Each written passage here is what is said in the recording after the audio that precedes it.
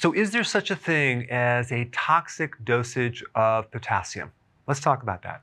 Now, the first thing to know is that you will rarely, if ever, have a problem with potassium if you get it from food. I'm talking about 7 to 10 cups of vegetables per day, unless you have stage 5 kidney disease. If the kidney is damaged, if you're having a chronic kidney problem, you're not going to be able to filter out potassium like you should, and it can build up and create a lot of problems with your body. Also, if you're taking large amounts of potassium and you're on an ACE inhibitor, which is a blood pressure medication, or a beta blocker, or potassium-sparing diuretics, trying to lower your blood pressure, or you have Addison's disease, which is rare, but it's a complete adrenal burnout, and you're taking a lot of potassium, it could exaggerate the symptoms. There is a condition called hyperkalemia, which is a problem in the blood where you have too much potassium, and the symptoms would be malaise, palpitations, shortness of breath, muscle weakness. Now, let's talk about the extreme dosage and when it starts becoming toxic.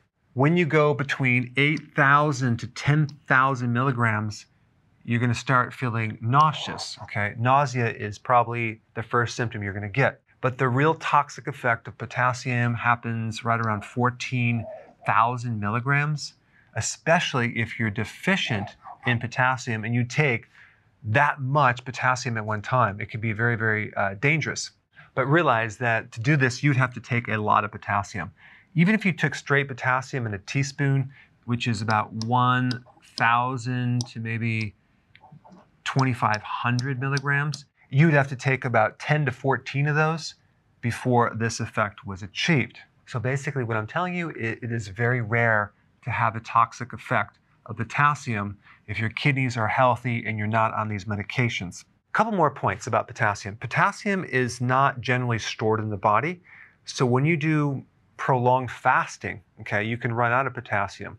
And for that reason, I do recommend when you're doing prolonged fasting is you do electrolyte fasting, where you're doing water and electrolytes while you're fasting. That way you could prevent that problem because you're not just taking potassium, you're taking all the electrolytes.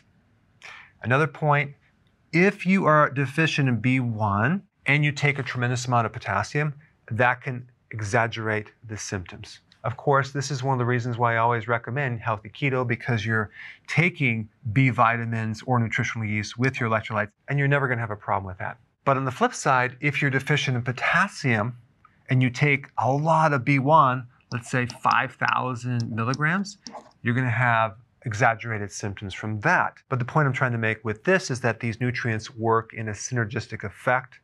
Anytime you take a tremendous amount of one nutrient and not the other ones, you can create a problem. And that goes for this, the sodium and potassium ratio, which is a little more important than just these minerals individually. For example, if you consume a lot of potassium without sodium, that's going to be a problem. If you consume a lot of potassium with the right ratios of sodium, problem solved. Same thing goes with, let's say you're on a high salt diet, and those symptoms from going on a high salt diet disappear when you take more potassium. So the point is, when you take one without the other, there's a problem. So the more sodium you take, the more potassium you're going to need. The more potassium you take, the more sodium you're going to need.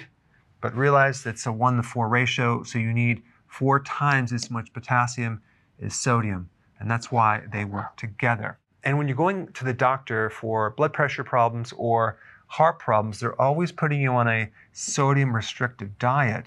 What they should do is just simply add more potassium. That decreases the toxic effect of sodium. So in summary, you would have to consume a tremendous amount of potassium to create a problem. If you're consuming 1, 2, 3, or 4,000 milligrams of potassium a day, you're not going to have a problem. But when you get higher, 8,000, 10,000, you'll start experiencing symptoms. And of course, if you're going even higher than that, you potentially could have a problem as well, but it's very rare. All right, thanks for watching. So if you want more knowledge on how to create a healthy body, subscribe now and get daily notifications.